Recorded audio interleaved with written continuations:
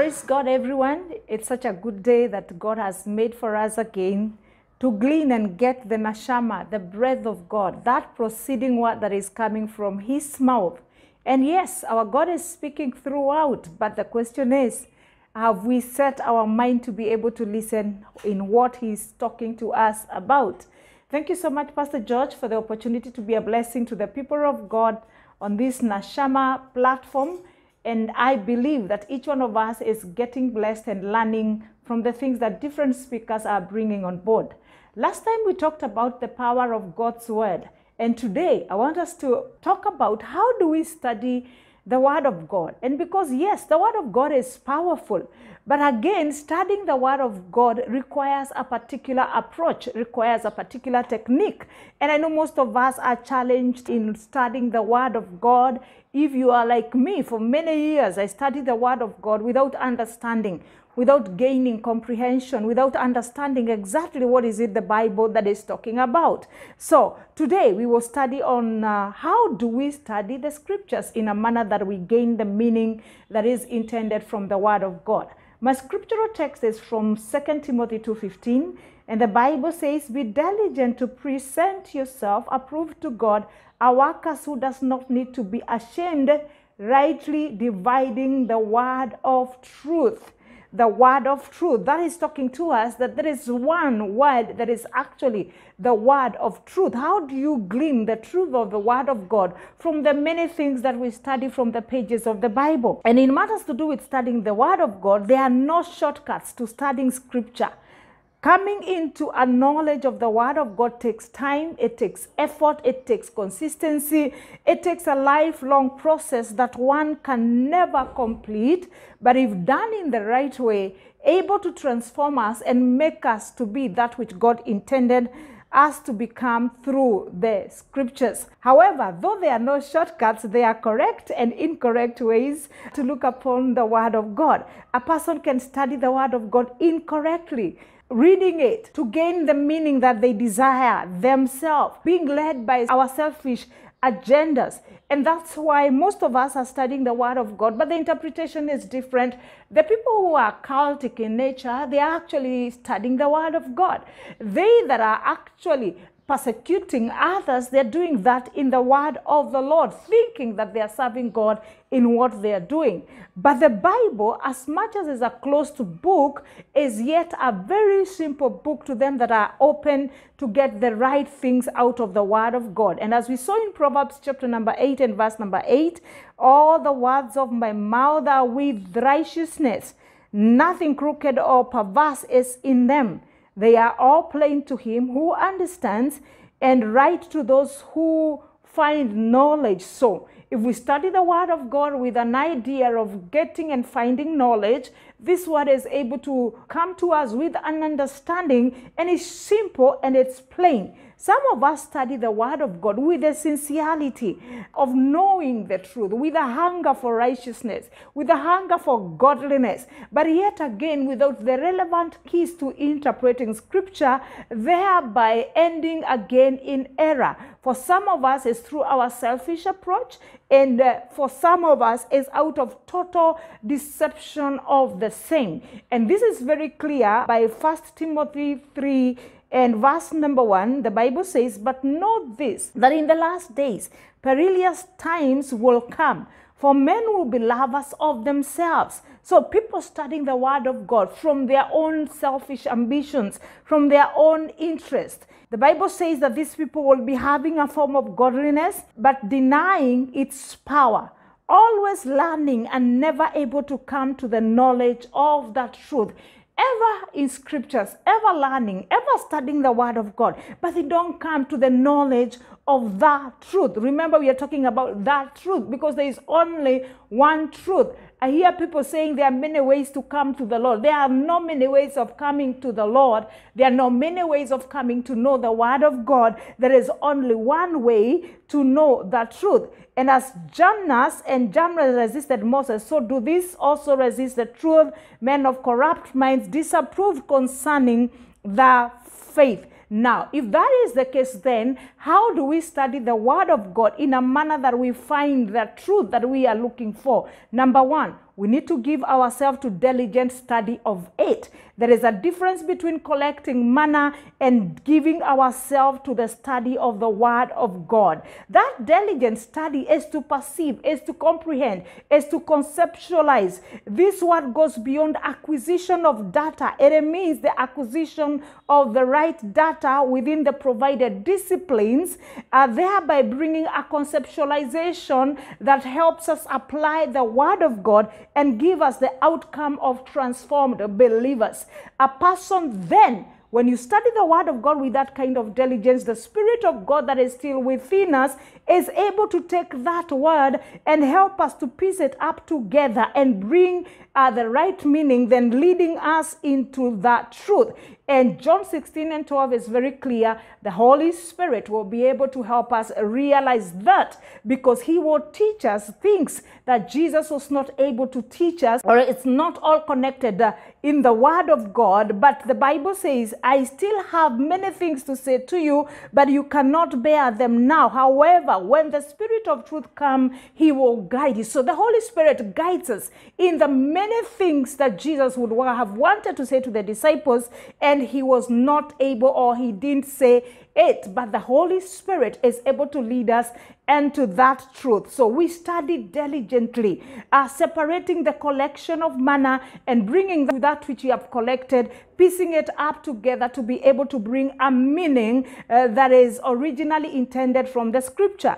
Number two, we receive this word with meekness. We receive this word with the desire, or allowing it to accomplish that which it was meant to accomplish in our lives. The Word of God is meant to bring us into salvation, the salvation of our spirit, the salvation of our soul, and the redemption of our bodies. But this can only happen if we receive this word with meekness, being able and willing to learn and unlearn, because there are things we have learned in the wrong way. But when we study the Word of God diligently, then it introduces into us the right way of studying the Word of God. Now, number three, in understanding the bigger picture. If we are going to know how to study the scripture, then we need to understand the big picture. And what is the big picture of the Word of God? The running theme in the Bible is redemption. The key character in the Bible is Jesus Christ. And then you also need to understand that the way the Bible is holistically wired, it introduces us to a ruined creation, and in the beginning with an approach that there was a perfect creation before the ruined creation. Then after the ruin, we see a restorative work. And then after the restorative work, there is a rest. So you have to see it that way. A perfect work, a ruined creation, and then a restorative work, then a rest. And this happened in a period of 6 days of restoration, and the seventh day of our God being able to rest. And the whole scripture is moving to the seventh day, is moving to the rest of God. So all the scriptures relies in Genesis chapter number 1, verse number 1, 2, and 3. And we see the restoration taking place. And all the things are actually moving to the seventh day. That is the whole picture of the Bible. Then we need to come to an understanding that the Bible is dealing with three categories of people: the Jewish nation, the Gentiles, and the Christians. When you are able to see that, then progress and come to the point of understanding that again the Bible is divided into dispensation. There is an age and there is dispensations into it, and in those different dispensations, God is dealing with different mankind who are actually stewards of each and every dispensation. Look at this. It's all about redemption. Redemption in a period of 6 days. Then on the seventh day, there is a rest. In between the 6 or the whole 7 days is an age that is divided into dispensations, and God in those dispensations is dealing with different types of people. That helps you to understand scripture It helps you to know what is it that God is saying to the Jewish nation. What is it that he's saying to the Gentiles? What is it that he's saying to the church? Then number 4, we need to separate God's wisdom and the earthly wisdom. There are 2 types of wisdoms. The wisdom of this world, 1 Corinthians 2 and 6. However, we speak wisdom among those who are mature, yet not the wisdom of this age, nor of the rulers of this age who are coming to nothing. There is the wisdom of this age, and it is under the rulers of this world. And this, the Bible is very clear that the wisdom of this world makes the cross of Christ to be made of none effect. That gospel of suffering, that gospel of carrying our own cross, the wisdom of this age has made it to be of none effect. And that is very clear in 1 Corinthians chapter number 1 and verse number 17. For Christ did not send me to baptize, but to preach the gospel, not with the wisdom of words, lest the cross of Christ should be made of none effect. If we are going to understand the Bible, we need to separate the wisdom of this world from the wisdom of God. And the wisdom of God, the Bible is very clear that the wisdom of God is that which is a mystery. 1 Corinthians chapter number 2 and verse number 7.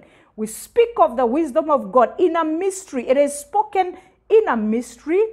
Again, it is ordained before the ages for our glory. And this wisdom was not known at the point of Christ's crucifixion by the rulers of this age, because if they knew, they would not have crucified the Lord of glory. It is the wisdom of a predetermined kingdom.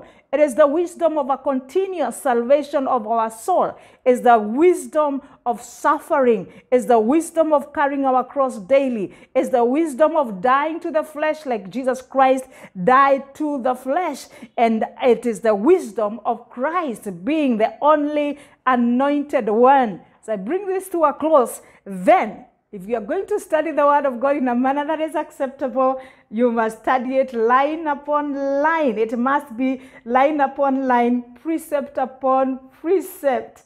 Isaiah 28 and verse number 9. Whom shall we teach knowledge, and whom will we make to understand the message? Those just weaned from milk, those just drawn from the breast. For precept must be upon precept, line upon line, a little from here and a little from there. So it must be line upon line, precept upon precept. Number 6, it must be comparing scripture or spiritual things with spiritual things. 1 Corinthians chapter number 2, verse number 9 and 13. It is very clear. It must be comparing the spiritual things and spiritual things, and being like that wise or that instructed scribe who is able to learn matters to do with the kingdoms of the heaven, and is able to bring his treasures from the old and from the new. When you study the word of God that way, it's able to bring in the transformation that God required in our lives as it prepares us to the key purpose of man's creation, which is ruling and reigning. Study it diligently. Understand the big picture. Separate the wisdom of men and the wisdom of God. Let it be line upon line. Let it be comparing spiritual things with spiritual things, and you will be able to get the revelation from the Spirit of God and live in accordance to our calling, awaiting for that blessed day of the Lord. May the Lord richly bless you. May the Holy Spirit reveal the word to you as you study it in the provided structure and way as God would desire it. God bless you.